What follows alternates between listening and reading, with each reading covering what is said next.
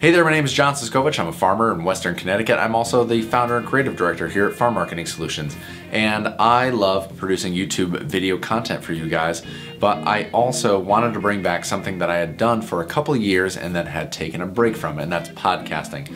So today, without much further intro, I'm going to play you a clip from one of our podcast episodes. It has the video, so you're going to see me and Troy, my co-host, talking on camera. We're going to discuss today why farmers work so hard, kind of what we get out of it, what's some of the psychology behind it, and how things are changing for us people who are in agriculture working on farms.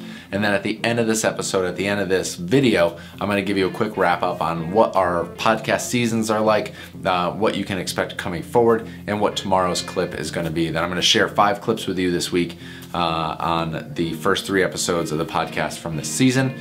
And yeah, without further ado, here's me and Troy talking about why people work so hard, why farmers work so hard. There's this expectation of, I don't know, society or whatever that, oh yeah, you guys work all the time, and if we take a half a Sunday, or hey, Mabel's got a soccer game, and I'm gonna carve out 2 hours to go cheer her on or whatever.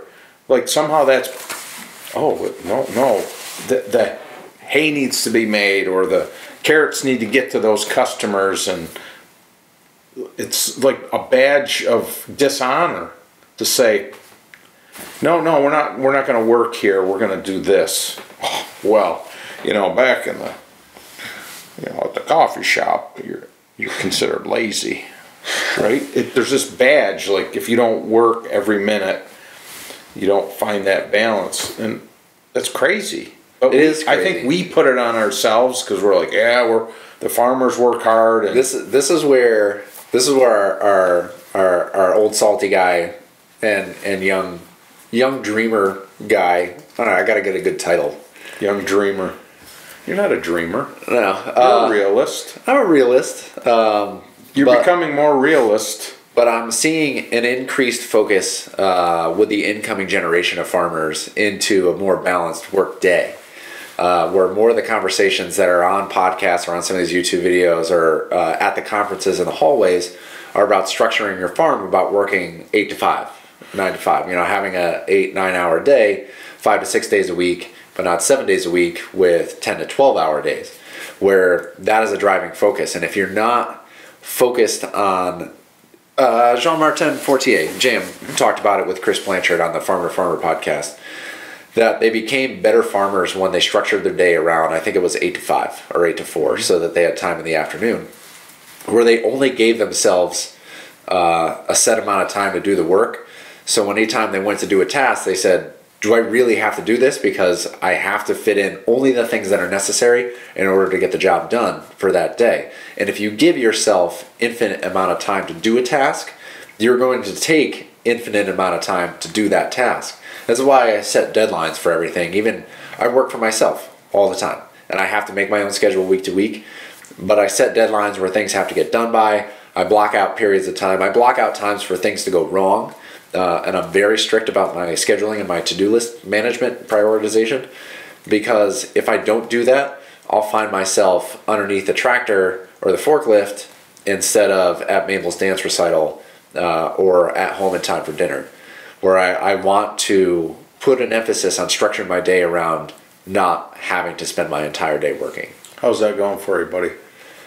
This year, 2018, was one of the best years for that ever. It took me 5 or 6 years to get there. In the beginning, right. You met me on year 1, like ground zero. Yeah, I was really into it. You loved laboring.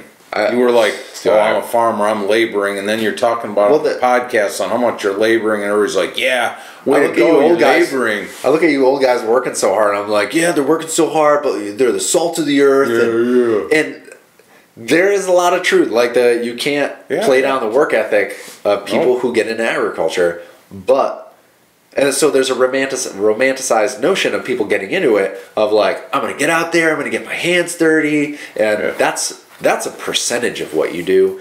There's another percentage of structuring time off and other activities, but also structuring time to be in the office where it is sunny outside, But if you don't fill out those reports or do your tracking, you're going to get down to the winter.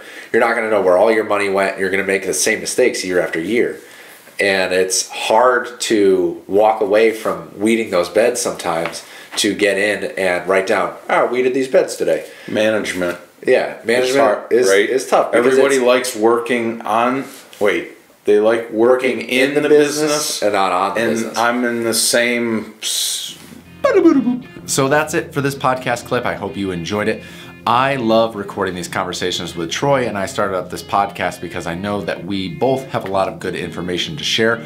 We have a good perspective on somebody who's still pretty fresh in the ag scene, and then somebody who's been doing it for 30, 40 years already, and just the banter that goes on between us, that we see the world different ways, but we want to see the world be a better place all around. Now, structure-wise, we had 3 seasons in the first, or 3 episodes in the first season of the podcast. That's because episode number 4, the recording had crapped out and I lost time, and it is what it is. I lost an episode. We did season 1 to kind of catch our cadence, set up our style and our format for the year, and just to get all the bugs out of iTunes and publishing a podcast for something that is gaining in popularity. It is amazingly archaic to be doing all of this stuff, and without a full production team and somebody to be doing all the legwork on the back end, it is just time consuming and difficult, and I happen to have bad luck with it. So for 3 episodes in the first season, you can catch those on farmmarketingsolutions.com. On the homepage, there's a big button that says podcast. You can click on that, or if you go to farmmarketingsolutions.com/GFP for Growing Farms Podcast, I will have that link below in the show notes for this podcast or YouTube video as well. Now, tomorrow's short clip for those of you who can't watch the whole podcast episode or don't want to download and watch or listen to the whole podcast episode. Today we talked about why farmers work so hard, and tomorrow we're going to show you a clip about farmers finding their limits. What is the limit? Why are limits good? Why is it good to occasionally push yourself a little too far to figure out where those limits are? And then Troy and I discuss that in further detail in tomorrow's video. This podcast is on iTunes. It should be going out to all the major syndications for podcasts. We're getting it up there as we can, and season 2 happens the first week in March, so subscribe. Get those new episodes. They're going to be shorter than season 1, and man, they're on point, and I'm really proud of that content. Thanks for taking the time to listen to me and Troy, and until next time, I will see you guys out in the field.